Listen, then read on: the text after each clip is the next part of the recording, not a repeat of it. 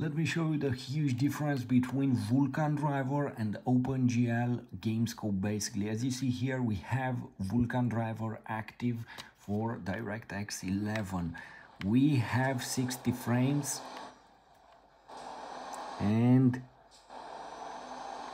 look at this. Immediately I will show you the OpenGL basically.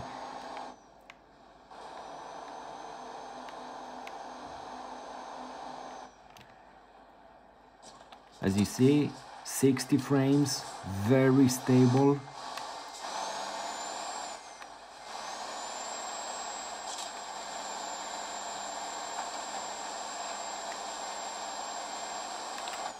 Let's change it to Gamescope or OpenGL, and now finally I can show everyone, including those haters, why Vulkan is impressive in any game.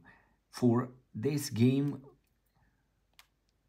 look, I'm using Proton 704 and it will give me access to Vulkan driver.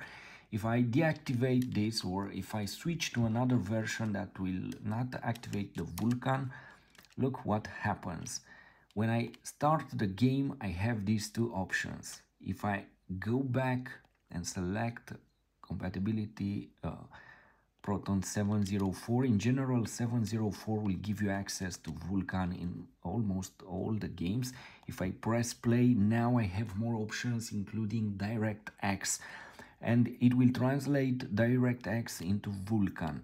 That's why it's very important for any game. If you don't see Vulkan displayed on your screen, or DXVK for DirectX 11, well, just search for a different Proton. As you see now, I don't have a Proton selected. It's standard.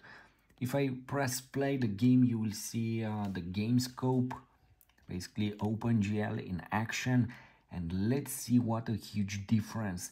You will see basically 30% lower results using Gamescope. Here in the left you see Gamescope active. The same game, the same settings, the game is put to high graphics. With Vulkan driver you get 60 frames. With OpenGL Gamescope, look what happens. 50 frames. Let's start and let's move the same route, the same game, the same settings. Look,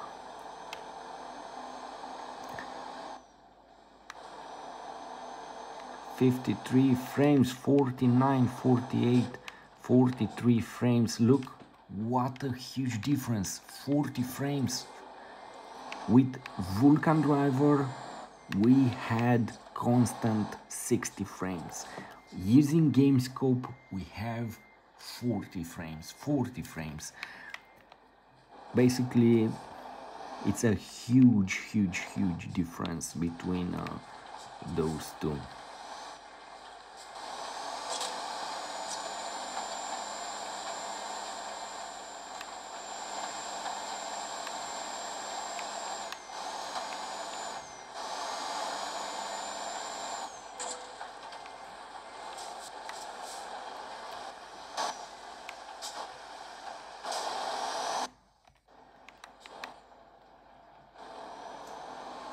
So for those of you posting bad or hateful comments related to my previous info related to Vulkan driver, Vulkan API driver, well, here is the proof. You have the Gamescope. When you install the game, this is what you get for some of the games. Other games are well optimized, they will know what to do, and they will use DirectX, and they will translate it in Vulkan. But some other games, they won't know what to do. As you saw previously, if we close this game, and if we go here, select properties, compatibility, select a version of Proton, you will see immediately a download for this game. So this is it, 704. Now we will have access to Vulkan. Let me show you how to use Vulkan in any game.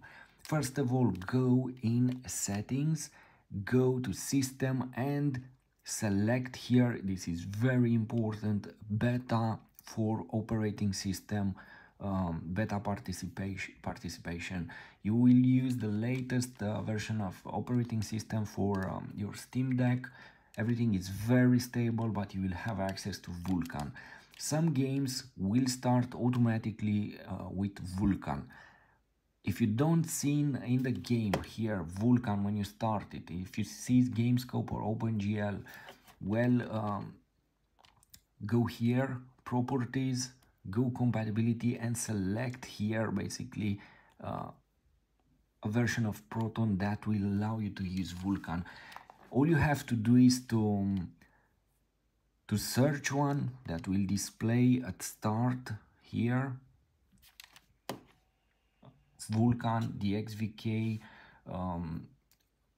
VKD3D. Basically it's Vulkan for DirectX 12. So you see here DXVK, basically this is Vulkan for this game. So this is it. This is probably the best way to see the huge difference between Vulkan and OpenGL or Gamescope. Basically with Gamescope you get 40 something between 40 and 60 frames, and with Vulkan driver you get constant 60 frames in this game with high graphics selected. So my advice, every time when you start a game, just search here in the left and just be careful to have Vulkan active.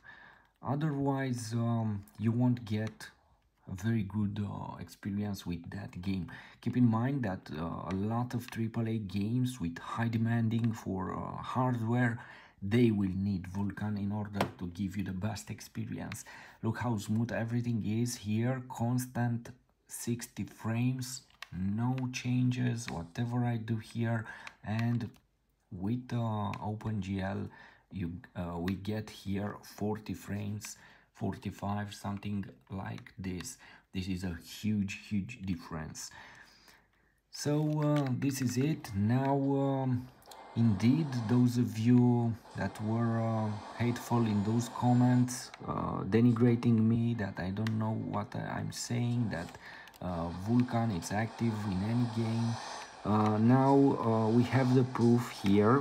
I wanted to make a video like this in order to demonstrate that some comments were hateful, and those persons they don't really have a Steam Deck. They don't know what they are talking about. They just like to troll here and to post those kind of comments without sense. So from now on, probably I will ban those users, and it's a loss of time to read those comments. You know, I read most of your comments. I'm sorry I don't have time to answer all your comments because I'm here creating these videos, and I'm glad that some of you have the Steam Deck and you are enjoying it. I hope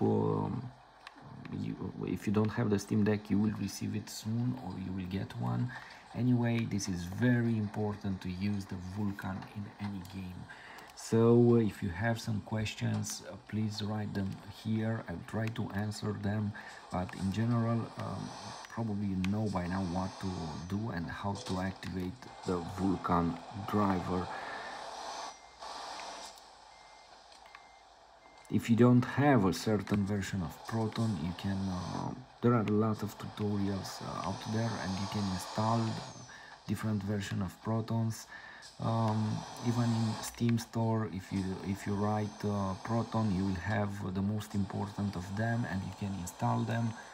Anyway, look here, with Vulkan driver, the game is running with perfect, smooth and stable 60 frames. With Gamescope, basically OpenGL, you saw 60 frames, between 40 frames and 60. That is a huge difference, and in other games that is a very essential difference between quality and non-quality. So thanks for watching this video. Please like, share, subscribe. Thanks.